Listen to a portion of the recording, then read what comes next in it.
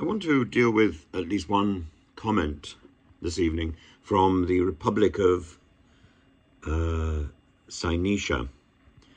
And thank you very much for these comments. They're always interesting, even if I don't always agree with them. You say, I note you use the word migrant and not the phrase illegal migrant. That's because I don't accept the terminology so far as advanced by the two laws put forward by Suella Braverman. So far, they haven't been tested in a court, and they are in defiance of international standards and international understandings of the term illegal.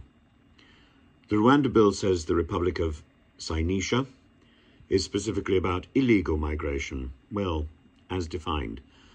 International law requires that people claiming asylum can only do so if they are or have been suffering from persecution defined as hostility and ill treatment, especially on the basis of ethnicity, religion or sexual orientation or political beliefs. The wording is arguably vague, however. I agree. But at the moment, according to Sir Michael Rycroft, the Permanent Secretary of the Home Office, who gave evidence to the Public Accounts Committee today, he suggested that, number one, he couldn't put a figure on the number of people who may be sent to Kigali this year. Number two, there's about 40,000 migrants currently in legal limbo because they are judged to be illegal because they've entered the country illegally, and therefore they cannot claim asylum, and the Home Secretary has a legal duty now to deport them to a third country or back to their home.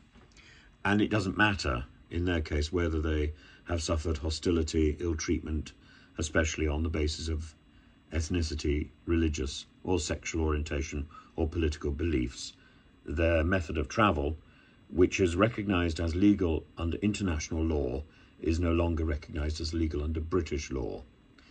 The Republic of Cynesha goes on to say Albanians aren't persecuted under the definition of international law. It's also questionable that Indians and Pakistanis are persecuted to the extent that they are in fear of their lives. Well, some may be. Some may be. And some have certainly been offered asylum in our country within recent memory. The issue is quite simple, or it is to me. Thank you. If someone is standing on a French beach, they can escape their defined persecution by claiming asylum in France. They can. They may, however, have good reason for wanting to claim asylum in the UK. They may have friends, family, and they may also have benefited from the extraordinary efforts by the British Council and others to teach English as a foreign language and to market that as a world-class investment in a future that we've done very well about it out of English as a foreign language. Indeed, I have been part of that process. I think I've got about 52 textbooks to my credit, but I'm in no doubt that the English as a foreign language is a bit of a scam system, and we are keeping people in classes simply by teaching them grammar. Frankly, if you want to learn English as a foreign language, you learn vocabulary, because there's very little grammar to be learnt in English. I think we should make a point of insisting that people who come here and wish to claim asylum or wish to be part of our national life, that they should learn English as a foreign language, and if necessary they should be given a grant to do so, and which should be paid back after they've found work and are contributing tax, in the same way as we would for students going to university.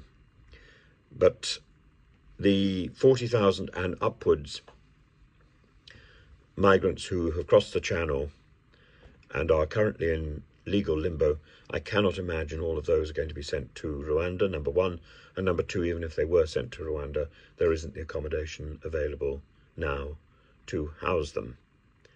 And I don't believe that on the evidence of the last year, when the Rwanda scheme effectively kicked off by forcing these individuals into a legal limbo, that it has in any way acted as a deterrent. In fact, the numbers have risen. So thank you very much for your comments.